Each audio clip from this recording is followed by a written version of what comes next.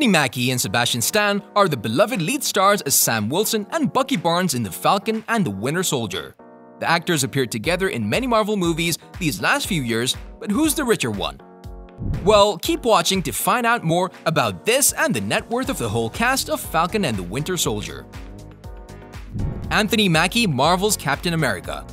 Mackie got interested in acting when he was in high school, where he studied drama in the New Orleans Center for Creative Arts and the North Carolina School of the Arts.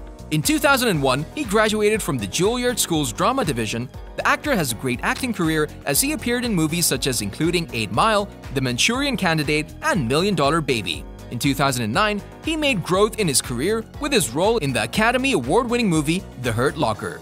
The actor made his first Marvel Cinematic Universe appearance in 2014 as Sam Wilson, aka The Falcon, in Captain America the Winter Soldier.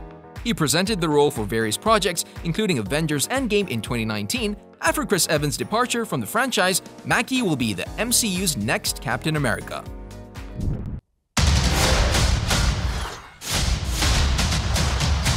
Sebastian Stan. Did you guys know that Sebastian was born in Romania? He moved to New York in his teenage years and he took roles in theater productions in high school and went on to study drama at Rutgers University's Mason Gross School of the Arts and the Shakespeare's Globe Theatre in London. He has appeared in movies such as Tony and Tina's Wedding and The Covenant, and probably one of his most famous roles is Stan Carter Bazin in Gossip Girl. He starred in the cult comedy Hot Tub Time Machine and the Oscar-winning film Black Swan. And in 2011, he made his MCU debut as Bucky Barnes in Captain America: The First Avenger. Stan portrayed the role for 5 Marvel movies, including Captain America: The Winter Soldier, his new series with Mackie, The Falcon, and The Winter Soldier.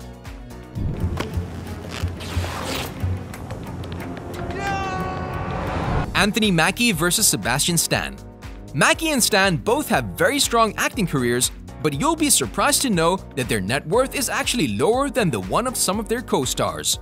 According to Celebrity Net Worth, Stan's current net worth stands at $4 million, Mackie's one stands at $8 million. The stars' salaries for The Falcon and the Winter Soldier are not known yet, but based on the show's growing popularity, they should expect raise in their paychecks.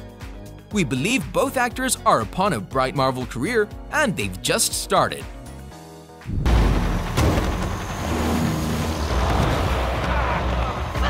Danny Ramirez, $1 million. Starring as Joaquin Torres in The Falcon and the Winter Soldier, Danny has a net worth of $1 million. He's the latest extension to the Marvel's amazing show, and most of us know him thanks to his role in On My Block, but we can't help but admire for his role in The Falcon and the Winter Soldier, Joaquin Torres. Danny Ramirez's first on-screen TV roles were in Showtime's The Affair and NBC's Blind Spot.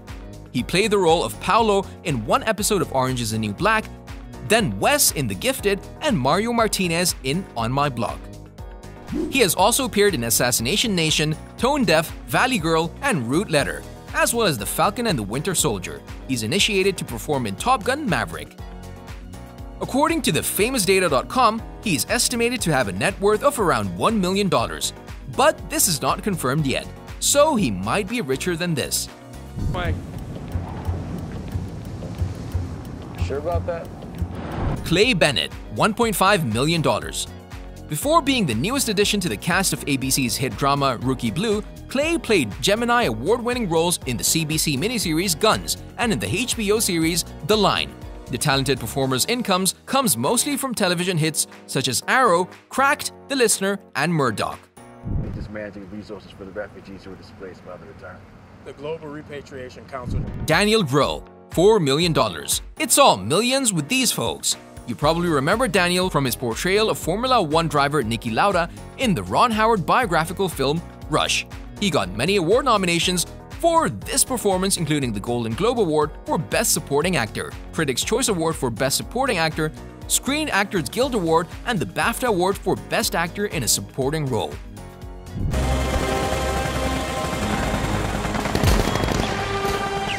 Wyatt Russell, $4 million. Wyatt Russell was actually a very good hockey player, but in 2010, he quit hockey and chose to dedicate himself to acting. Being just 10 years old, Russell made his movie debut with Escape from LA. He played an orphan boy in the movie. In 1998, he appeared as Todd in the movie Soldier, in which his father, Kurt Russell, was playing the lead role. One of his most recent roles was in 2014 when he played Zook in the action comedy movie 22 Jump Street, where he worked with Channing Tatum and Jonah Hill. You were working with Bucky, so I thought I'd step in. Bucky's not going to be following a strict schedule any longer. Adepero Oduye, $7 million. Adepero Oduye has been in the acting industry for quite some time, and she has appeared in many famous and acclaimed movies throughout her career. She made her acting debut in the 2006 film Half Nelson. She has also appeared in TV shows including episodes of Louie and Law & Order. However, she got her big break with the role of Dee Reeses in the popular and award-winning independent film Pariah, for which she won numerous awards and a nomination for Best Female Lead at the Independent Spirit Awards. Got the space cake or whatever while I was holding it together for 5 long years. Emily VanCamp, $8 million. Emily VanCamp has appeared in many movies including Rings, The Ring 2, Norman, Black Irish, A Different Loyalty, Redeemer, and Lost and Delirious. She has also worked in many TV shows, and back in 2009, VanCamp also appeared in the film Carriers and Beyond the Blackboard. In 2011, she was starred in the ABC drama show Revenge.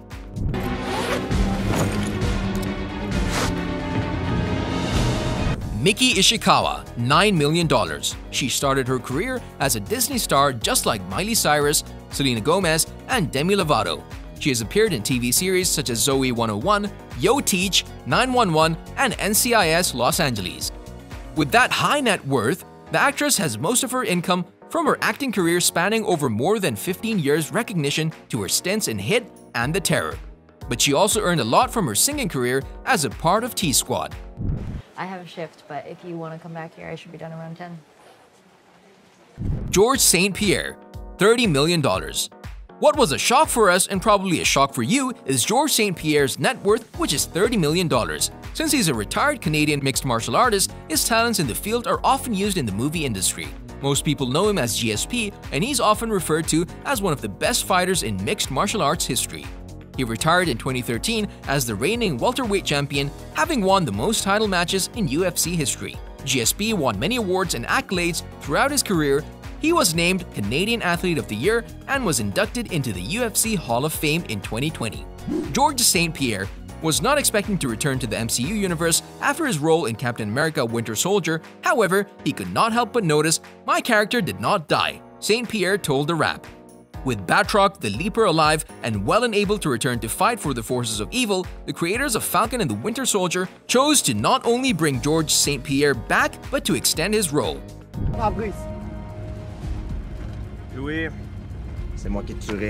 Who's your favorite Falcon and the Winter Soldier actor? Let us know in the comment section below. If you enjoyed our video, make sure you subscribe to our channel so you never miss any of our videos in the future.